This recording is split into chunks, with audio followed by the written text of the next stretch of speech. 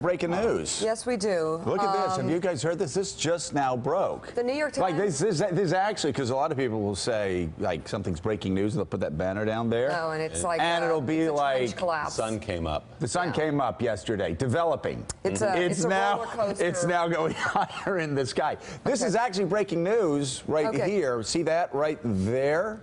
Yeah. This just New York Times just broke this, Willie. So this is not the sun's just come up. No, this is real. Okay. This is real breaking news. Getting tired. At this hour.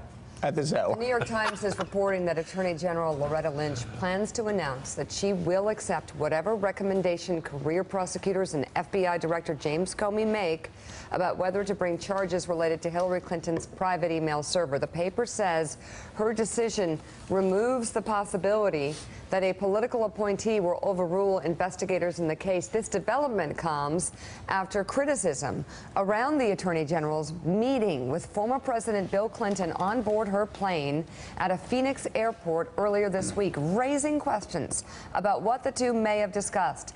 After months of the Justice Department investigating the presumptive Democratic nominee's use of a private server while Secretary of State. Here's the Attorney General defending her 30-minute conversation with the former president. Our conversation was a great deal about his grandchildren. It was primarily social and about our travels. He mentioned the golf he played in Phoenix, and he mentioned travels he had to West Virginia. We talked about a former Attorney General, Janet Reno, for example, whom we both know, but there was no discussion of any matter pending before the department or any matter pending before any other body. There was no discussion of Benghazi, no discussion of the State Department emails by way of example. Okay, so anyway, Mark Halpin, what's interesting about this is not only did Republicans come out and criticize her for what she did, but a good number of Democrats did as well. Publicly and privately, Democrats were just rolling their eyes at this. She's not saying she's recusing herself. She's basically saying, I'll follow the career prosecutors. But by the way, David Axelrod tweeting, I take Loretta Lynch and Bill Clinton at their word. In the conversation, Phoenix didn't touch on it, but foolish. Foolish, but I got to say, this doesn't really fix the problem for people who are suspicious of the meeting, because she's still the head of the Justice Department.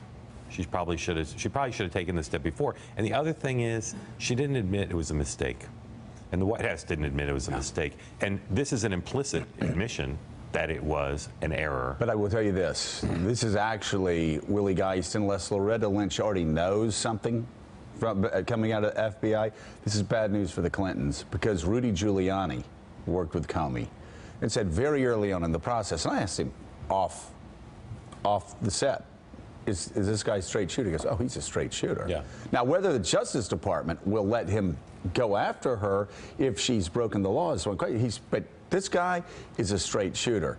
So I guarantee you the Clintons did not want to have that political protection removed from them and Jim Comey, because he is. If Comey had wanted to indict and Lynch squelched it, it would have come out that he'd wanted to indict, and they would have had a huge problem. But guess what? She wouldn't have been indicted. Yeah, all right. So Willie? Attorney General Lynch did the right thing yesterday. I mean, it took her a little while to get there. She didn't do the right thing by taking the meeting with President Clinton.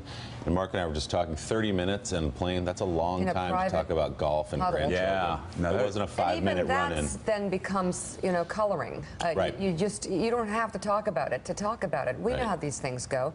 Donald Trump made a New Hampshire campaign. Can I let Donnie jump in here really quickly, because I know, at least going back to when RFK ran the Justice Department, if anybody has any questions about the Justice Department, you go to Donnie.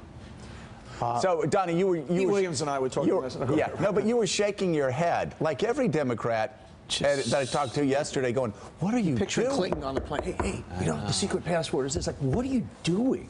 And it just insanity. And look, this is not going to be a deciding factor in this election, obviously, unless she's indicted. But it's just one more thing where people go, what are you doing? Do you guys just play above everybody else? Is there no rules? And as I said, we fill up space. We talk about this. At the end of the day, people care about their pocketbooks and not getting blown up by terrorists. But just stupid. Just absolutely And it feeds into an existing narrative about the Clintons that the Clintons don't need right now. Just like Donald Trump yesterday, Mika, which is our next story.